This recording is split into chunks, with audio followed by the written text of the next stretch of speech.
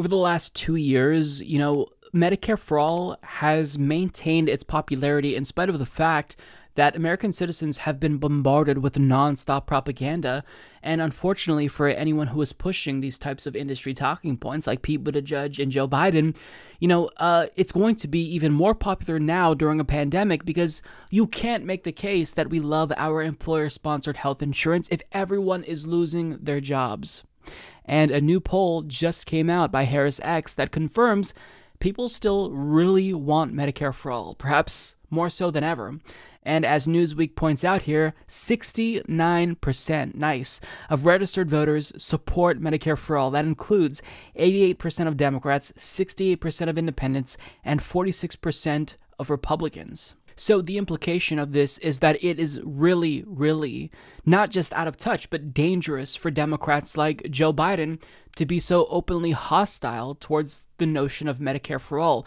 As this headline from Common Dreams puts it, it's not a tenable position any longer. Like all of the talking points that were fed to Democrats throughout the course of this primary by industry insiders, you can't use them anymore because they're no longer relevant. You can't tout the benefits of your healthcare being attached to your employer if people are losing their jobs, as I stated at the beginning of this segment. And that was never a persuasive argument, because people realize that if they lose their jobs, they lose their employer-sponsored insurance, or just on a dime, their employer can change their insurance, which is why Bernie Sanders pushed for Medicare for All and pushed for it being free at the point of service and not being attached to your employers. But everyone condemned Bernie Sanders. He was basically the only one who stood strong when it comes to Medicare for All and it being free at the point of service and the need to abolish private insurers.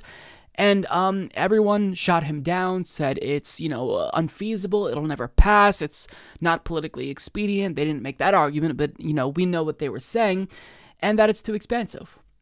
Well, now we see how necessary Medicare for All is and how popular it is. But yet, Democrats still aren't embracing it. Joe Biden, running a presidential campaign, won't embrace something that 88% of the base supports and 46% of Republicans. And if you believe that winning over independents is important, everyone should. Well, if 68% of independents think Medicare for All should be codified into law, how are you not adopting this policy and pledging to fight for it at every step of the way? To not adopt this policy shows one of two things, or maybe both. One, you're such a gigantic sellout that you would never even for a minute signal support for a policy that your donors would hate. Or two, you don't want to win or don't care. That's where we're at. Now, on top of Medicare for All, there are other progressive policy proposals that need to be addressed, need to be proposed, especially by leaders like Joe Biden.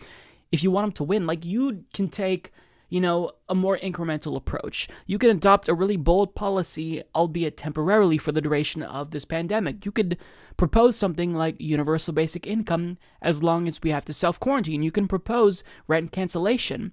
And you have no reason not to, given the new data that we have that suggests it's very popular. As Common Dreams reports, 55% of Americans support rent cancellation and mortgage suspension.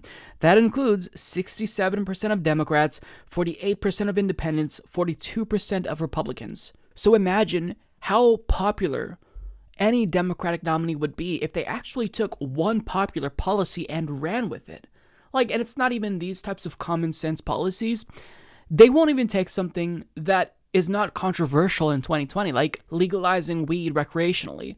Joe Biden doesn't support the legalization of weed recreationally at the national level. He says this should be left to the states. To be that out of touch in 2020, how do you not conclude that they are not actually serious about winning? Any Democrat in 2020 who is running for any position of power, who doesn't full-throatedly endorse Medicare for All, who isn't supporting popular policies, they're proving that they don't actually care about winning. Maybe they're not serious about getting power, or they're just so painfully stupid that they don't know what policies to embrace because they have these consultants in their ear who, get paid millions of dollars to give them bad advice. This is common sense. If 69% of the country supports a policy like Medicare for All, it's not just good policy, it's good politics to embrace that. And the fact that Democrats won't coalesce around this, it shows you how far the party has fallen. It just may be too far gone. The entire system might just be irredeemable. This is something that I'm grappling with, and I'm trying to figure out how to proceed knowing this fact, right? So I don't know what to say. Like, as I see more and more of these types of polls that confirm the popularity of these types of policies, I no longer get excited as I used to. I get more, I guess, demoralized, if you could believe it, because the fact that these are so popular, we should get them. If we live in a representative republic, why aren't we getting these policies? Why isn't anyone in the Democratic Party proposing this and running away with this? Why isn't Nancy Pelosi and Chuck Schumer coming together and formulating some type of response? I mean, I think you and I know the answer, but it's so frustrating. So it's like, as I see the popularity of these types of policies increase, I grow more disappointed, because that should just bolster the case for them. But, you know, the fact that it's not going to get us closer to these policies, there's just this inherently sad fact about that, you know? And I don't know what to say. We live in hell and everything is stupid, and that's the way it's going to continue to be for the foreseeable future.